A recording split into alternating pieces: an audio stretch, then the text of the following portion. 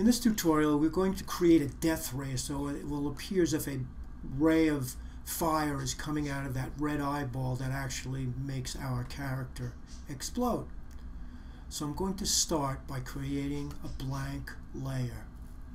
I'm going to go to Layer, New, Solid, and I'm going to choose black. So if it's not black, change it to black, and I'm going to click OK. I'm going to go to Effect, and I'm going to go to Simulation, and I'm going to choose CC Particle System. Now if I drag through my timeline, I can see I get this shower of fiery lines. And I'm going to change that so that it's going in one direction. So I'm going to go up to Producer, and I'll open up the physics, and I'm going to open up the particles. And the first thing I'm going to do is I'm going to go to physics, and instead of an explosion, I'm going to choose jet sideways, and you'll see that it has it pointing in one direction. Now I'm going to move the target where it originates to the top of my document. So in Producer, you'll see the word position, and there's that target, much the same way we saw with our shatter. I'll click on it, and then I'll click at the top of my document. Now my shower of fire is originating at that point.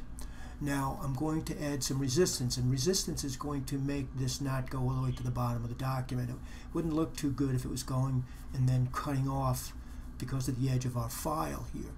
So in resistance, I'm going to take that and I'm going to increase it until the fire starts to retract, and I'm going to have it go about, oh, maybe a little more than halfway down the screen. Now I'm ready to rotate this and put it into position, and then I'm going to fine-tune it. So I either hit W on the keyboard, or I can open up R for rotation, and there I can change it as well. But I'm going to use the tool. If I hit W, you'll see the rotation tool is selected. I'm going to click and drag it so it's pointing towards the right. And once I've got that, I'm going to now locate it more appropriately in time. So I'll drag back on my playback head.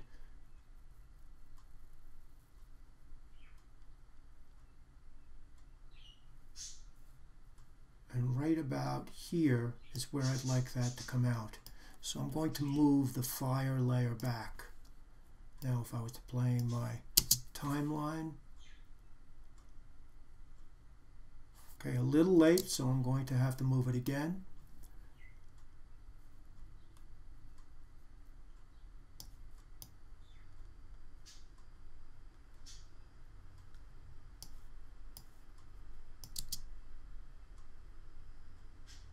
And pretty close.